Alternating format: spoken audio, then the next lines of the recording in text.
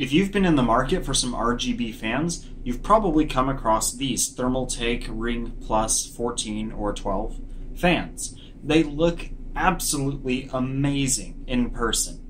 Video truly can't describe it. But you simply would not believe how frustrating these little boogers are to get set up and running, especially if you're using Ryzen. There are some huge issues in the software for getting these fans up and running. For instance, I had everything plugged in, and it was another hour before I got these fans to actually change color. So, to save you guys an hour of headaches and struggles and searching all this stuff on the internet, I'm just going to show you all how to get it right the first time.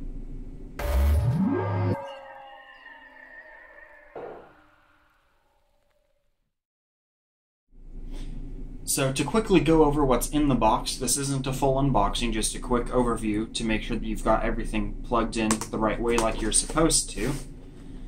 In the box, we of course have our 3 fans and a controller, but there's more cables than you would actually think you need.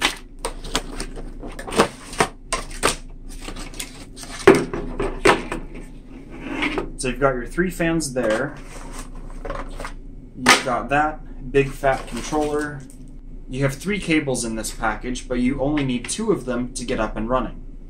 So here on your controller, typically you only see those 3 slots, I assume because it only comes with 3 fans, but if you rotate it 180 degrees, you will see the other 2 so that you can hook up 5 fans per controller. If you're using multiple controllers, then you have to mess with the dip switches. Think of it basically as binary if you've ever done that before.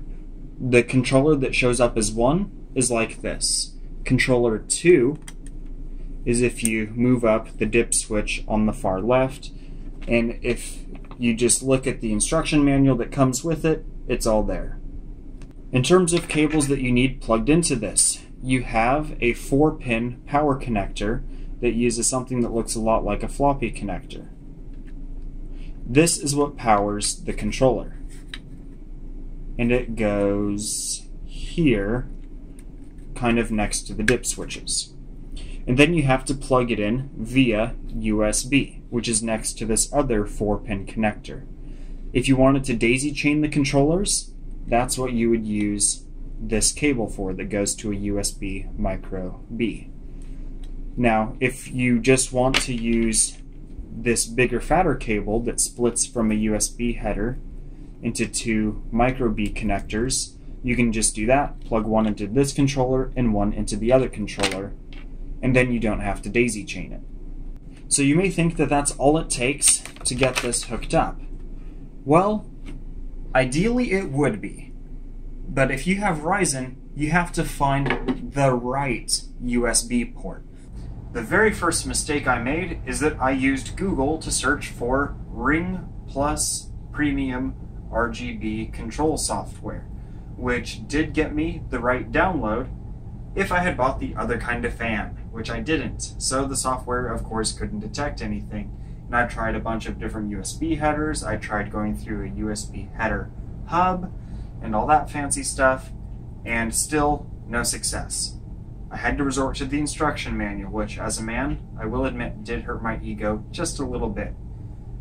But looking at the manual, I found the correct name for the software. I just had one adjective too many. Finally got the right program installed, and looking at Task Manager, trying to figure out why the program would not start, it would only load up 2 to 5 megabytes of RAM, depending on how lucky I happened to be on that reboot of the computer. Bottom line, the software could not launch with the fans plugged in. With the computer on, if I unplugged the controller, sure, the software would load up just fine and say that it couldn't find any controllers. Super annoying. After doing a lot of internet searching, I found out that the problem is with Ryzen and going through the chipset to access USB ports. So what I did is I unplugged it from the USB header and plugged it into a USB 2 port on the front of the case, which fixed nothing. So then I tried a USB 3 port on the case, which did nothing. I then tried a USB 2 port at the back of the motherboard, which, as you guessed it, did nothing. And then finally, I found two USB 3 ports on the back of this motherboard, which is the MSI X370 titanium, which finally worked with the fan controller. I don't know if it's because those USB 3 ports happen to bypass the chipset, which I kind of doubt, but hey, I'm not going to complain because it finally works after almost an hour of just trying different USB ports and rebooting a bunch of times. Super annoying. Other people who have tried this, from the few searches I found on forums, seem to complain mostly about the X370 Aorus gaming board from Gigabyte. One person said that he couldn't find any USB ports that worked at all. Other people have said that they are trying to get refunds and that the software is to blame, and that it's been months since the developers have said anything about getting the software patched. But if you have an MSI board, or I believe the Asus Crosshair Hero, you should be fine. Should.